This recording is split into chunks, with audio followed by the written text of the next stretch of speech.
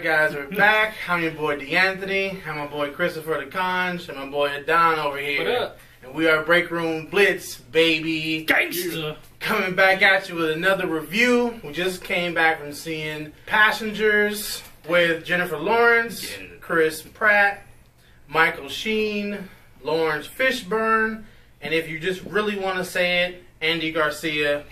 Hey, 2 seconds. He's in it. 2 seconds. So, it's a sci-fi love story. They are traveling to another world. They get knocked out of their hyperbolic chamber early from some incident, and now they're just trying to survive and make sure the ship doesn't crash.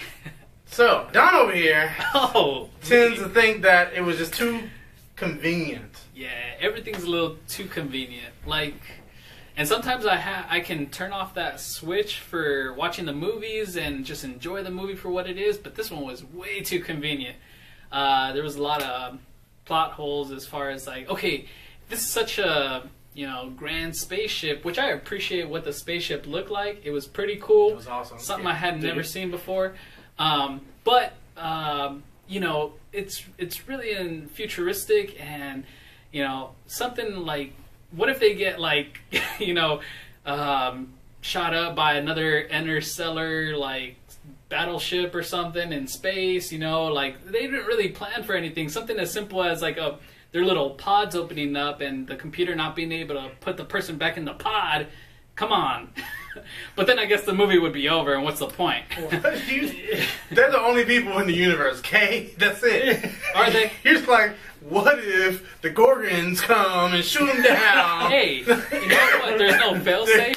It's something as simple as okay, these pods are supposed to be foolproof, failsafe and everything. It never happens. But just in the event that it does, what's the failsafe? They have a rinky-dinky bartender or what? See, what Adon has here, he has what I call the Lord of the Rings complex. Because we didn't have to watch all 3 of the movies. The Eagles could have showed up, said, "Oh, you need to take that ring over to the hill? I'll take you right now. Hold on, 5 minutes." And then, fly over, drop the ring in, call it a day. Didn't need 3 movies for that. But the Eagles don't want it, alright? They don't work for you. They're free, you gotta let them fly. Alright? So, I really enjoyed the story. I've said multiple times, I am a fan of love. I got my my love story, I got my intellectual value for sure. Yeah. Because he's a tech, I'm a tech. I'm not building robots, but... What? I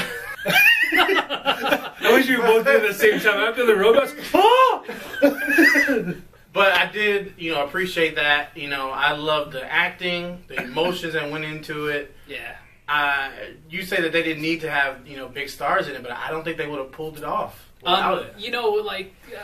Thinking back about this movie, the first half of this movie is pretty good. As far as their relationship, Jennifer Lawrence, Christopher Pratt, to see them both in a movie, it worked out. They're kind of silly. Their relationship in this movie is really good, and they really have this really cool, what if scenario built into this movie. Everybody says, what if you were in a stranded island? What would you take with you, or what would you do? That kind of thing. So there is that kind of cool scenario in this movie. It makes you think. It makes you wonder if you would be able to do that if you were in that situation. Yeah, this movie definitely made you ask questions. There's definitely some convenience factors that come into play, because you're just there's a lot of things that just happen at the right freaking time. Right, yeah. And so, there is that, but I think one thing, I actually fell in love with Jennifer Lawrence in this movie. Literally, I'm I really love her. And in most movies, she's cool. I like Jennifer Lawrence. And I typically don't like blondes. Yeah, I'm putting that out there. And in this movie, I'm not a fan of Jennifer Lawrence. I dig her, but she's not oh my god, and blondes are eh. But in this movie, I loved the woman.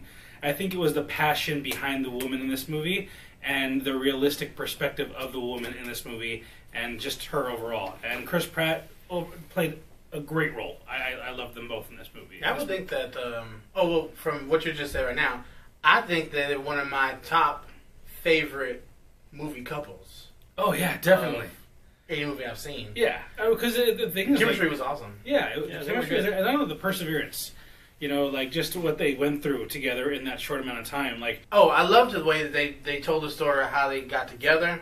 Mm-hmm. Them as a couple, dancing and joking, going on dates and stuff like that. I thought that was really great. Like in real life, like they would be the kind of people I would want to hang out with, you know, outside of work and everything else. Is like, hey, what are you doing? You know, let's go out or something. You know, they seem pretty genuine. Like I would definitely have a lot of laughs with them. You know, and you could realistically see them together. Like the dynamic was just there.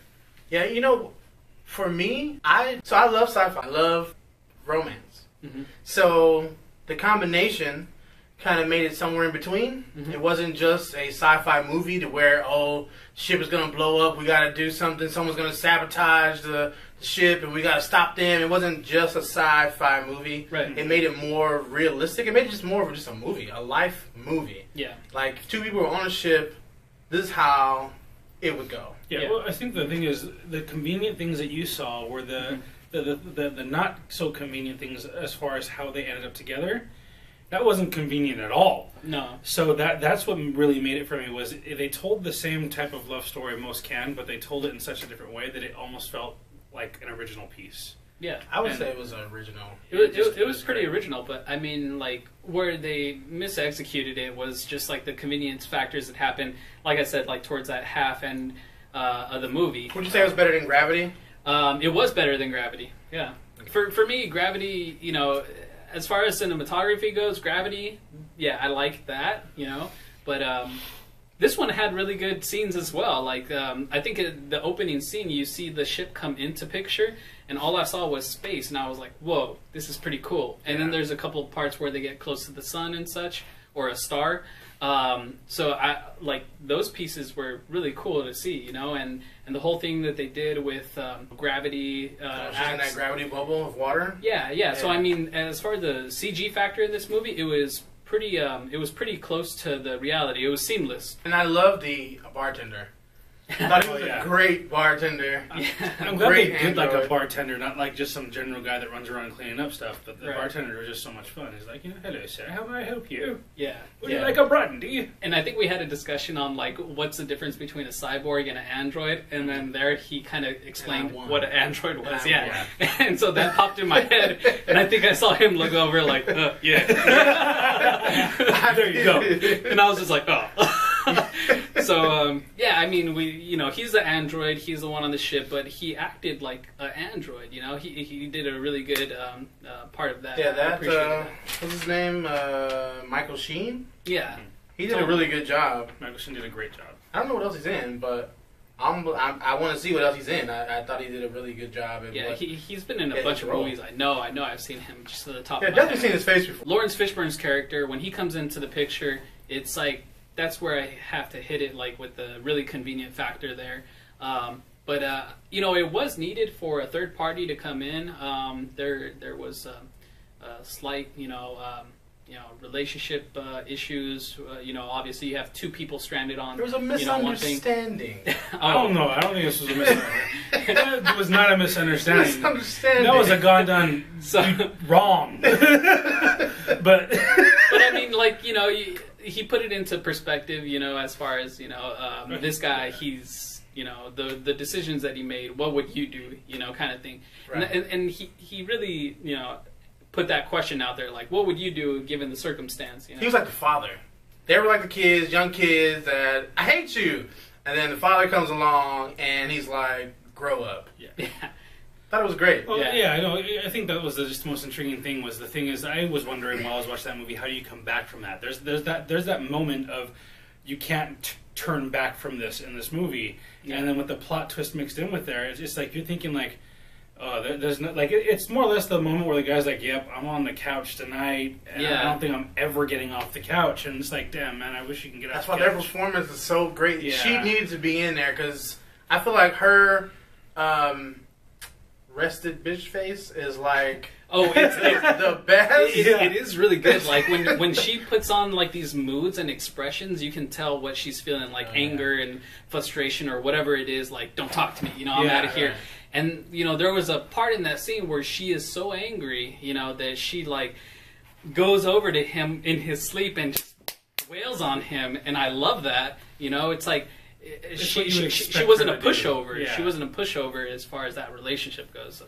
Yeah, but I think that's when the passion comes in too, because the thing is, you have to question during that scene, is she doing it because of what happened, or is she doing it because she fell in love with him after what happened, and now she's like got a double hit on her? Because she was definitely in love with him. So it's just like that. I started thinking about that afterwards. It's like there's a lot of passion and just all passion. It's all there. It's all relative to like relationships. It's like. Person that makes you that angry, it's because you care for them. So anything that they do is going to be like pretty pivotal. Yeah. So yeah, I think it's going to have you guys talking afterwards. Yeah. We talked for like 30 minutes in the parking lot afterwards. I think it was like 45. Like, we were in there for a while. Yeah. Yeah, for a long time. Yeah, we should have had the scene with us. Man, we really should do live. But it's really going to have you guys thinking, because like, what would you do? Because it's a pretty messed up situation. But it's a pretty dire situation as well, so it's like, well, I mean, what are you expecting them to do? So I would definitely say go watch it. I would watch it again for sure. And if I had to rate it, I'm probably gonna give it, man, I want to say a 9, man, because I definitely want to see it again. You can say a 9. You just said it. All right, what would you give it? I'm actually gonna give it a 9.5 for originality. 9.5. Not to mention, honestly, I got my hero to villain complex to a hierarchy because. In actions done, there were some villainy here, but not to mention her performance as the pissed off woman. Yeah. Better than I've seen in a long time period. Yeah. She did such Jennifer Lawrence. Yeah. I heart you legitimately now. But I mean, thinking about it a little bit more, I did give it like going out of the movie a 5 out of 10, but like now that I come to think of it like a little bit more closely, I'll give it another point, give it a 6 out of 10, just for that originality aspect of things. Everything else is a nitpick, and I can't get out of that scope of things, so I have to give it a 6 out of 10. Yeah, see, for me, when you have one scene, they're pretty much on the ship. It's only 2 people, and they can make a whole movie of that. That's brilliant to me. Mm-hmm. Like the dialogue, the interactions. If you can make a whole movie where I'm not bored, I gotta give it to you, man. That's a lot of thought to be in this one place. We're not cutting scenes. We're not cutting to different locations. We're here. Yeah, yeah. So I love it. Someone that knows knows the ship has to wake up. Otherwise, there's no movie. And that's what I was going back to. Like my very first thing is like, how are you going to put like these crew members and no fail safe if anything were to ever happen in a cockpit actually? Don't you know humans are perfect? What's wrong with you? And we've always been perfect. Why wouldn't we create perfect things? Just create a couple more androids that actually put people back into their pods. It's like, lay down, human. Go to bed. Good night. Yeah. That kind of would have been good. I do have some issues with the ship. Like the ship just told everything but what was wrong with it. It was like it was insecure. They didn't want to tell you what the real issue is. It was like, don't look at my face. It was like, let me put some makeup on. And so that was my only issue with the whole ship. But I don't know. It was something about that movie and their relationship and maybe where I am right now in my life that I just enjoyed it.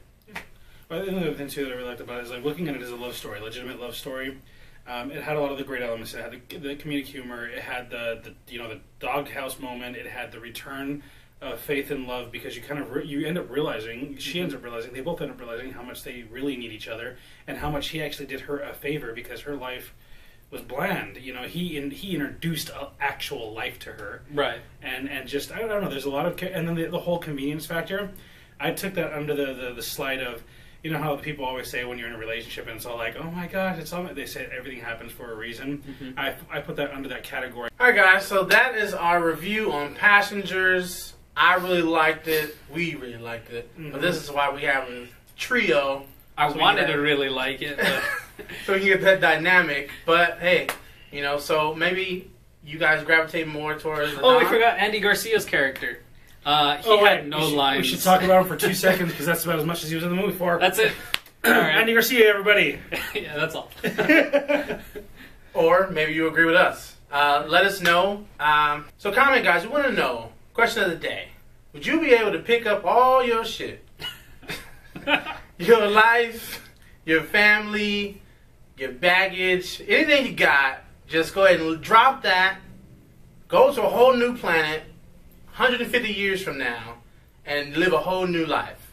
But you're on a different planet, get to start over, no felonies, no bad girlfriends, nagging you. Fresh start. You might still have those STDs, but You know what I mean? It's the future, I hope. Horrible. Would you be able to do it? Because I don't think that we would, but would you? Let us know, guys. All right. I'm DeAnthony. Conch. Adan. And we're Breakroom Blitz. Like, subscribe, and definitely comment. We want to know what you guys think. Would you be able to do it? And share. Share with your friends. Share with your family. Because we're so awesome, right? Sharing is caring. Right? All right. All right, guys. Peace. Peace. Happy New Year. Just came back from seeing Passengers. You're all passengers on this ride. Bad joke. Sorry.